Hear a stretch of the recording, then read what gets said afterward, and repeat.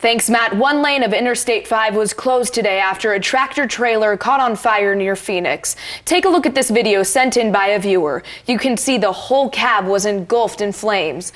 Around 2 p.m., Oregon State Police and Medford Fire and Rescue responded to the fire near mile marker 24.